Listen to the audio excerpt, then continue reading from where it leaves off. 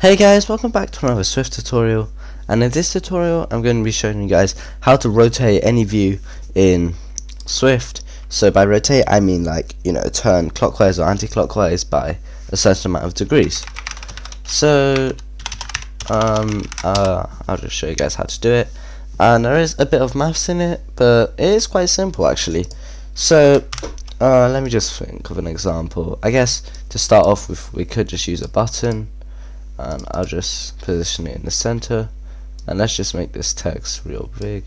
So let's just say rotate me, and now let's make it so that when you click the button it's going to get rotated.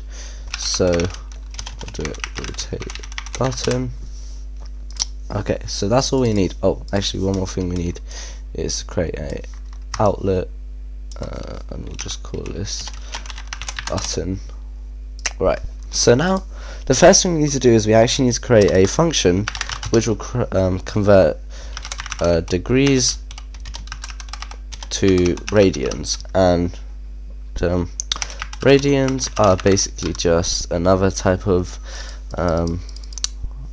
what do you call it, like angle measurement. So I'm pretty sure radians go up to 400 and degrees go up to 360, and usually you want to be staying in degrees. However, sometimes for things like this you do need radians.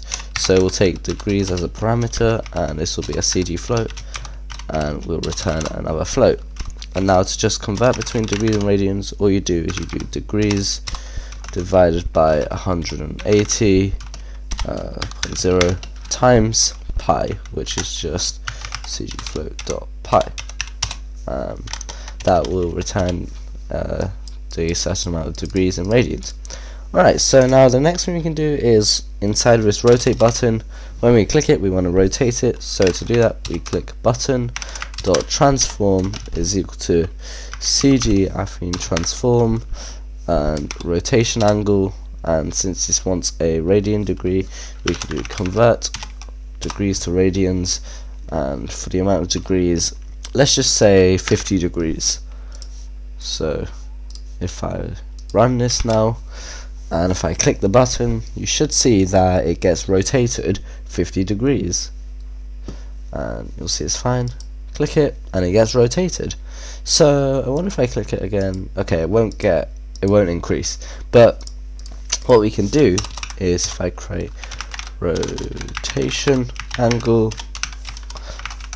and we'll set it to 50 at the beginning, and every time we'll just add 50 to it, or maybe I'll do 60, since then it should fit nicely into the 360, which will mean 60.0 and 60.0. Okay, let me just convert it to a CG flow here then. Alright, so now if we run this, you should see if I kick it 6 times, 1, 2, 3, 4, 5. Oh, that was a bit weird.